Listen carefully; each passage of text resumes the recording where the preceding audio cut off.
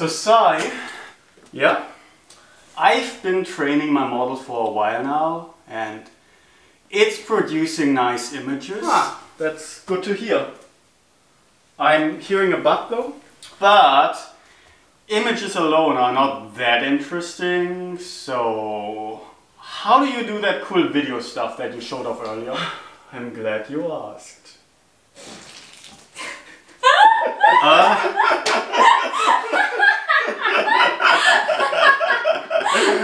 Let's never do like cooking. I wasn't expecting this, to be honest.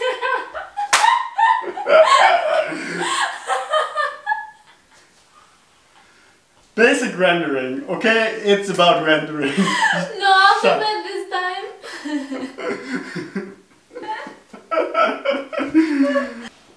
Well, that was quite the intro, huh? No more cooking intros. Too much of a mess. But do tell me in the comments in general if you like the intros or not. So, today we're in front of a whiteboard because before we go into the actual rendering tutorial, I'd like to talk about some theory so we can have a bit of a better understanding. This is of course optional, you can skip it, and here is going to be the overview of the entire video, so you can navigate freely. But yeah, so we're going to talk about the theory first a little bit, then I'm gonna actually go to the actual code, and then later on I'm gonna compare some results. So, the one important thing to talk about to get an idea of what we're actually rendering and how we can work with that and how we can manipulate it is the latent space. So, the latent space gets created in the procedure of training the generative adversarial network. And we can imagine the latent space basically as lots of points in a super high dimensional field, I believe is the right word. Been a while since I did math in English. So, we have like lots of points here. And all of these points correspond to images. So for example, if we're on the metropolitan data set, it might be that like a point over here corresponds to like a base, point over here. It's like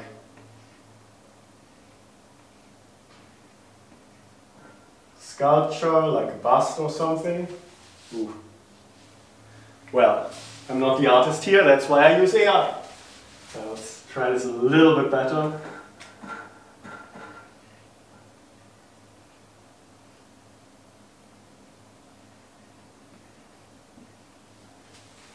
Good enough. So, each of these points corresponds to an image. And all the points together form the latent space. And this latent space has one interesting property that we can use in the video creation, and that is that points that are close to each other in the space have a similar image. So if we have like another point over here, that might be like a similarly shaped vase, but it has like some stripes on over here or something. Something that is visually close to the other point here. And this property is what we use to do like the cool morphing video stuff in effect. For what we do now is, if we have like points here, we can then, since this is like just vectors in our high dimensional space, we can basically calculate the line between 2 points and then sample more points along the line. And if we, for example, go somewhere here, we might find something like a vase-shaped face that also has some hair. or something along the lines of that. Right, so how are we going to use that in the rendering algorithm and in the rendering script that I present today is we're going to use lots of random samples, and then basically for our random samples we compute a path along the random samples by doing some interpolation like here, and that will then just give us one continuous video because every single frame is close enough in coordinates to the previous frame that it looks like a smooth transition. And that's the entire trick behind rendering the video. So, the video script that I'm presenting now is adapted from the one that was shipped originally with the release of Progressive-GAN. They had a lot more utility scripts back in the day that allowed you to render out fancy stuff and play around with that a bit more. They didn't really release all the interesting utility stuff. I mean, they released plenty, but they also dropped a bit from the release of Stylegan and Stylegan2. And this is going to be one of the scripts that I use for rendering videos that was adapted back from the Progressive-GAN times. So full disclosure and everything. So yeah, let's get into the code, and then later on we'll discuss all the rendering stuff that we can do with this and all the different parameters that we can use when rendering out the video.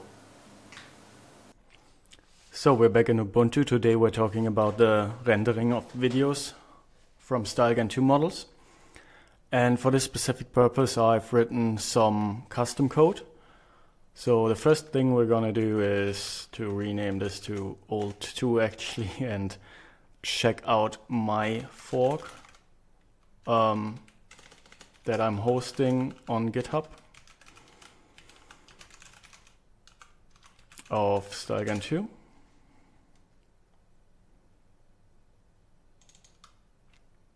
Nice.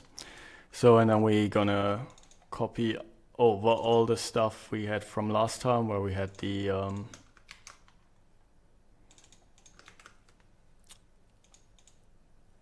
where we had the training. Yeah, copied all over. So, the most important new file is this render video script that I put in here.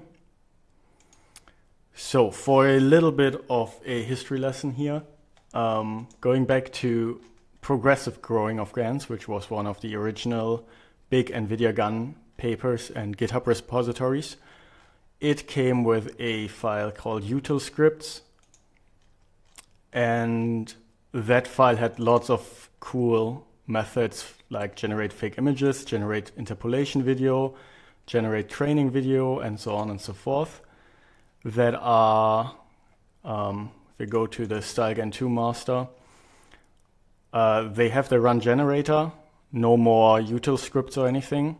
And in the run generator, they just generate images and they do the style mixing example. But they basically only put in here what they needed to share for the paper and none of the fun utility stuff that they used to put.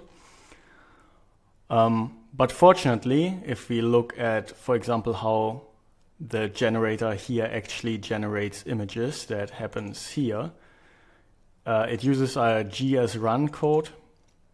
And the gsrun is actually just more or less a function that is loaded from the pre-trained network.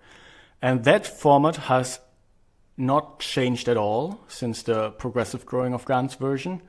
If we see here, it still has gsrun, or it already had gsrun, and gs was also loaded from a network pickle, so a snapshot of a trained model. We can see here the gsrun has like a lot more arguments and allows us to do a bit more stuff or guess a bit more stuff that we can do. That's pretty cool. But yeah, the point here is the method of how we do stuff here hasn't really changed. The rendering works kind of the same way that we just generate latents, which are these points in the latent space. And then for each latent, we get out one image. And then if we have a lot of similar latents followed by each other, then they generate like similar frames and we get a video. So what I've basically done is I took this code and ported it over to Stylegan2, or, well, technically this kind of code already runs with models loaded from Stylegan. You can put in any network pickle here that is either from ProgressiveGAN or Stylegan2. And this whole rendering code works the same. Let's look at the file that I actually wrote here. Here, this is the new file. And first of all, there's a wall of arguments. I'm going through them one by one. And then there's this. So this here, for those who have seen the training video, might look like the familiar arguments when we look back and run training. Where is it? Down here. We actually have the same kind of structure with parser at argument that just allows us to take arguments from the command line and pipe them into the program. So what do I do with that in render video? In render video, I made all of the important parameters you need for actual rendering of the video. I made them all accessible via command line. So for example, the most important ones are like network pickle, which is the snapshot from which you're rendering, and the model from which you're rendering, and the duration, the frames per second, the truncation psi, for those who already know what that is. Yeah, basically all the arguments that you can use for rendering the video can be entered in the command line, and then we use that network pickle to load the networks, and those are used later on here in this line to render out the actual video frames, as you can see here by make frame. For those who like uncompressed video, I also edited in the option to render it out as a PNG sequence every single frame. There was a specific request by one of my artist friends whom I'm gonna shout out later. This is all just set up. We calculate how many frames there are from the duration seconds and the frames per second. We generate and initialize the random state. We select a file name if none is given based on the network snapshot. Then we load all the stuff. Then we prepare latents, which here is just a random sample. So we randomly sample points as I showed earlier on the whiteboard. And then we put a Gaussian filter. This basically smoothes points out. So we kind of get like an average trajectory through our random points, and that gives us like similar enough points that we can actually have a video and of similar frames that morph into one another instead of just having random images flash in front of our face. And then there's here some normalization, and basically this just, all of this are just some kind of debug commands that I left in to check if the latent vector that we're rendering here has the right kind of shape for this. Yeah, and then the actual rendering starts here. So this is a function that is just called by moviepy down here if you decide to render an MP4. I have to define it above here, I think still in Python. That's why it's here, but it's also here in the original util script from ProgressiveGAN. That's where I built all of this script on top of. So didn't really see a point of changing that. But what actually happens after all this initialization code up here is that we look at the PNG sequence boolean. So it's just a flag that tells me render as MP4 or render the whole thing as a folder of PNG. So each frame becomes one uncompressed PNG image. Yeah, and then basically what happens is we define the result subdir and make sure that the folder exists. And then what we do here is we have in a for loop from 0 to the number of frames, which we calculated up here as we calculated from the duration and the frames per second. So we have the number of frames, and then we go through 0 to number of frames, and for each of that we print out which frame we're generating. Then we take the latent for that frame, so the point that we sampled and smoothed out to get a nice trajectory from the latent space or in the latent space. We take those coordinates and call them the current latents. This does nothing, I just copy pasted this weirdly. It's still just latents are the latents of that frame. And then this is some stuff that we don't need, just labels. That is a necessary argument for the rendering function, but we don't actually do anything with this in this example. And then basically we just render the images. So we give the latents and all the other fun options or parameters into the rendering function. So this GS is actually representing the generator of our trained generative adversarial network. And then we run it with the latent coordinates and get an image. And that is then saved here as frame number PNG, basically, in our result subdir. Yeah, this here is just for the color encoding, and this is for the grid size, which is basically how many images do you want to render in a grid for each frame. So, for the movie version, it basically does more or less the same, just a bit more complicated because we use moviepy to and pipe in the make frame function to kind of have this rendered while writing the video. It's basically the same, just written a bit differently. So the version with the PNG sequence is probably easier to understand. But if you want to render an MP4, that's also perfectly supported here. So that's enough about explaining the script.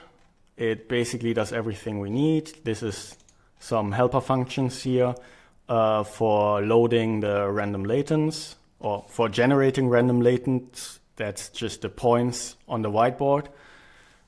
Some code for loading the networks, the neural networks and the generator specifically from the pickle snapshot file. This is also been in Stylegan and ProgressiveGAN somewhere in the code. I just put it all in one place so that this file can just run on its own and render the stuff. And then this is just to get a good readable ID string from a checkpoint. So we'll see. So yeah, let's look at the arguments a bit. As you can see, there's only one that is required true. All others have like reasonable defaults. So all you really need to do for rendering your first video with a script is to actually give a network pickle. So let's do that right now. We go to terminal. So now I'm just going to use the command that we aliased in the setup video, which was ndocker stylegan2, to enter the Docker container. Now I navigate to my Stylegan2 folder, which is here, where we can find the render video, hopefully. I'm blind, there it is. For some reason it was not green. Probably because I actually wrote it on a Windows machine and it doesn't have like the proper change mod. Anyway, I also have some snapshots in here. So this is Flickr Faces HD. This is a Metropolitan model, and this is a runway model that I trained in Stylegan2. Because the beauty of the script is it can actually take any model that was trained with pretty much any of the progressive guy in Stylegan2, and yeah, just render video. So we're gonna try this now.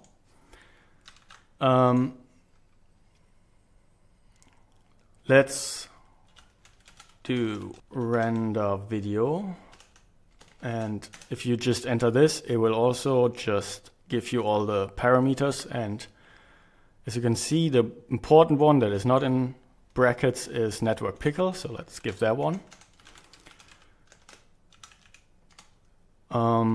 And I put this in snapshots, and we have tab completion here, so let's try Metropolitan first.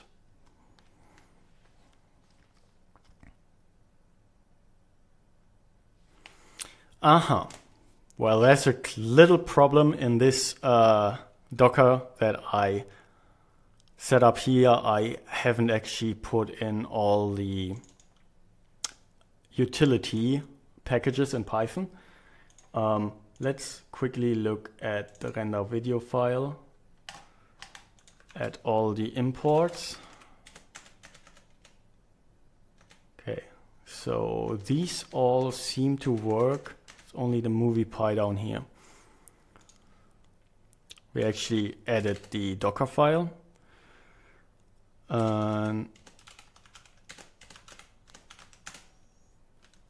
And we will now install moviepy in here. I don't really care which version. I just assume the newest one will do. And then we docker build here -t Stylegan2. And this should now use our cached version of the Docker image, which is this one. So basically everything up to the installed moviepy, which was our previous environment.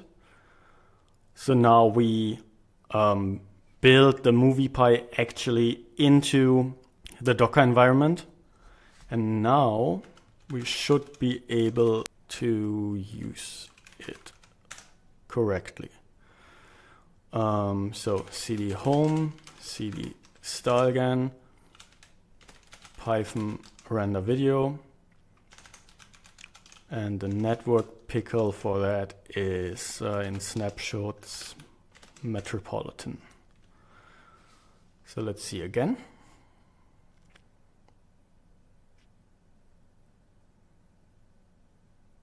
And now it actually starts the rendering process. Yes. So let's go over into the results folder, videos, and let's see. So this is the code that I meant when explaining the file name.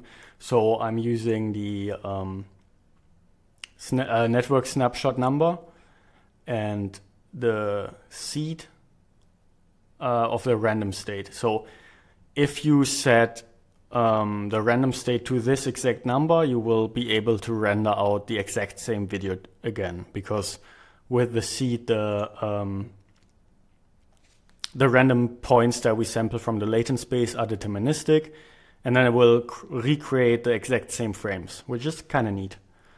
And I will actually use that later on to render the same video multiple times with different parameters, so we can kind of compare what all the rendering options in Stylegan2 actually do.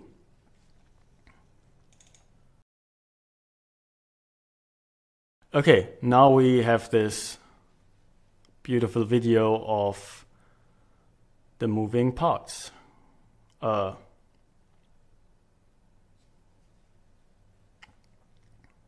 yeah, basically this video of different museum pieces melting into each other. Okay, cool. So we fixed our Docker, we fixed we managed to render video. Now, as before, when we just called this without anything, we can see it also gives us all the different arguments. And if you want to know a bit more about what that all is, you can say H for help. And it explains or writes you all the descriptions that I wrote for this. Let's do a little bit of, let's try 2 more renderings. The first will be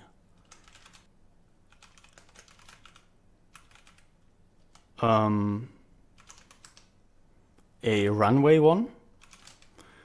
And this time let's do like a 3x2 video. So grid X we call 3, grid Y we call 2.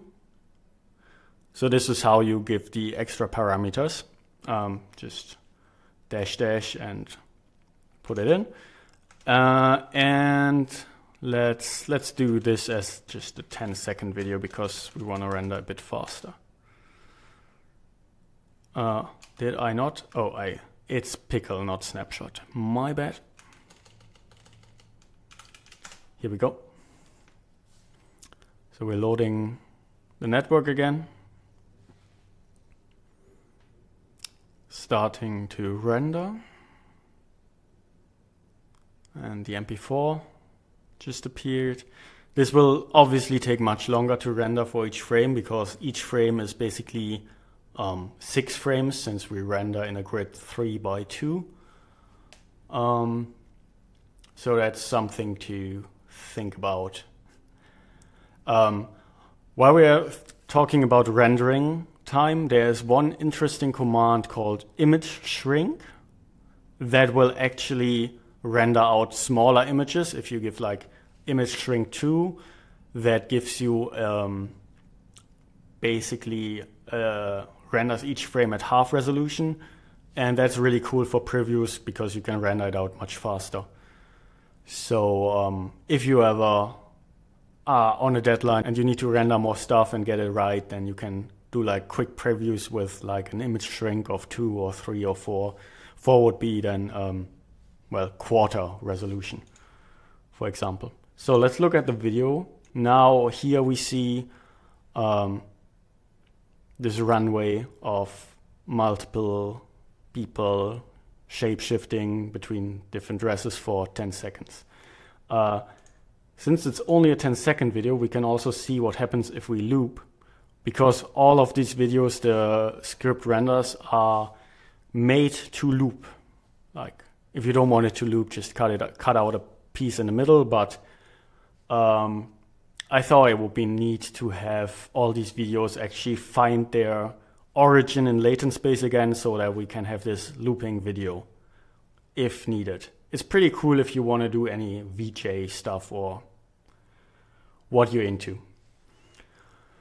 Okay, let's try one last time, and this time we're gonna use the flicker faces. And here we're gonna use truncation psi, because that does fun stuff. So we set truncation psi to like 1.5. And this creates an effect that I think Mario Klingemann kind of first popularized. At least that he's the one that I associate with that effect. He made some heavy truncation videos on YouTube, and well, it's a really cool effect. So let's see.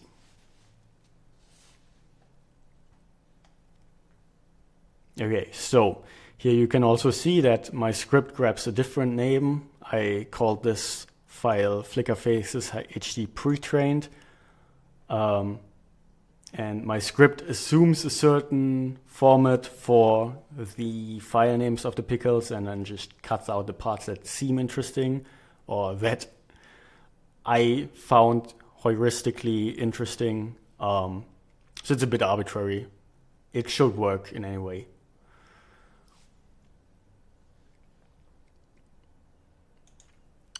So here's the video. Let's open with VLC again.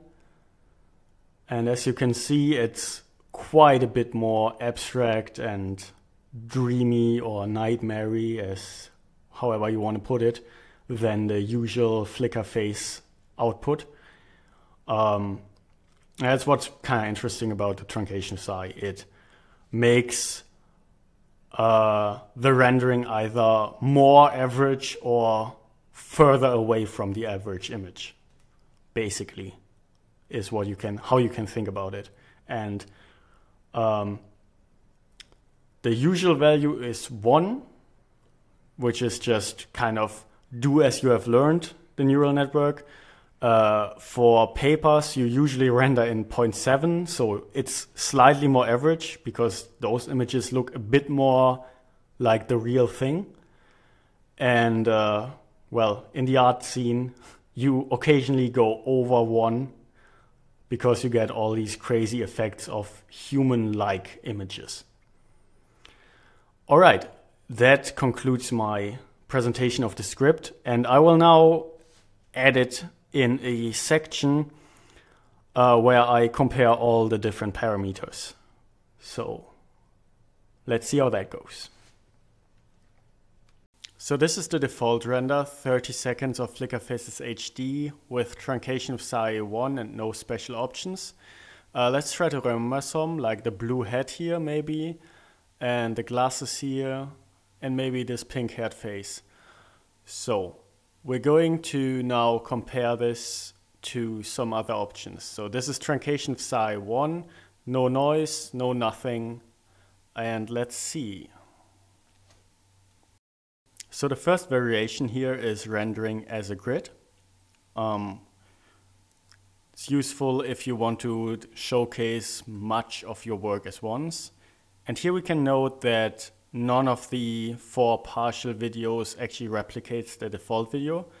That's because all 4 frames are rendered in parallel and the latents are actually distributed differently, and the randomness is just different, so we can't reuse the seed. Here we can see the image shrink. So this is not actually anything that I did in After Effects or Premiere, but the actual resolution that the image shrink is rendering out. On the left, you can see the normal render. Top right is image shrink of 2, and bottom right is image shrink of 4. So the smaller images render much faster if you need to have a quick preview. So here's something interesting, and that's about the image zoom parameter in Stylegan2 rendering. On the left side, I've actually used the default video and just scaled it up by 200% in Premiere. And on the right side, I used the image zoom factor in Stylegan2 rendering. I personally don't see a difference, but the right side renders a lot longer, so not necessarily worth it. So let's now look at the smoothing factor. As I said, we randomly sample points and then we smooth over them with a Gaussian filter. And here you can see the effect of the smoothing seconds parameter. In the top left, you have a 1/4 second, top right is 1/2 second, bottom left is the normal default of 1 second, and bottom right is 2 seconds. So from more changes to more stable. So let's look at the truncation of SAE, which is basically a normalization factor. Here I rendered 4 videos with factors of 0.25, 0.5, 0.75, and 1 from top left, top right, bottom left to bottom right. And you see the top left has much less changes and stays more to somewhat of an average face. Now on the other hand, here I've rendered psi factors of 1, 1.25, 1.5 and 1.75. You can see the 1 is pretty stable and stays as a face in the top left, but in the bottom right it loses coherence and sometimes just drops into abstract patterns. And now to make it even more extreme, I've rendered this whole thing with a psi factor of 1, 2, 3 and 4. And as you can see, once you reach a psi of 4, it's basically just a mess of colors and you barely ever see something that actually resembles a human face. So maybe stick between 0.5 and 2. That seems like a reasonable range. So the last parameter is randomization. We can actually inject some random noise into the rendering function, which leads to this flickering as you can see on the right side as compared to the left. It's mostly visible in fine textures or in the hair here. And that's the last of the parameters. As a general tip, play around with these parameters as much as you can and maybe render the same video twice with different so you can edit it together later. So, thanks for watching this video. I hope it has been helpful to you, and as always, like, comment and subscribe for the YouTube algorithm. And also you can follow me on Instagram. I post my work there too. Here's some artwork from the Metropolitan dataset. Then this is the truncation psi 1.5 video that I used for the parameter comparison earlier in this video.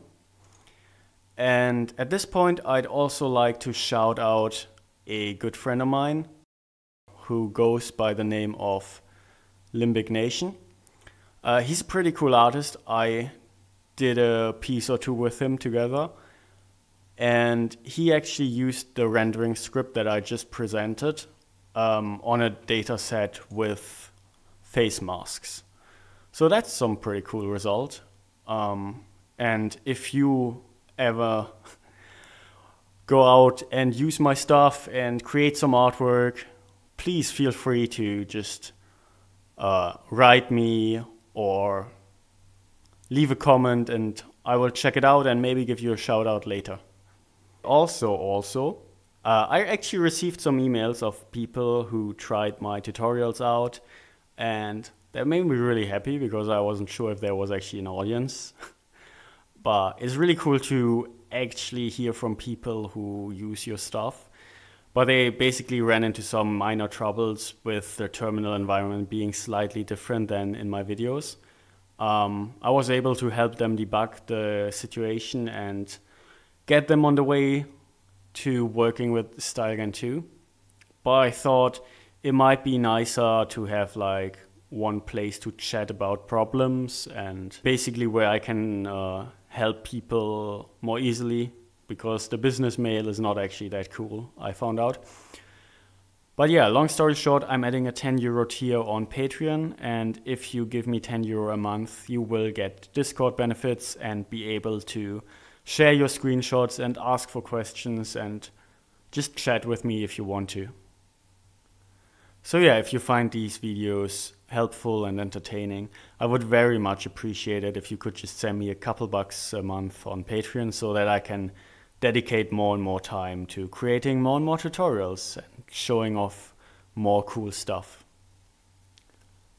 Thanks for watching.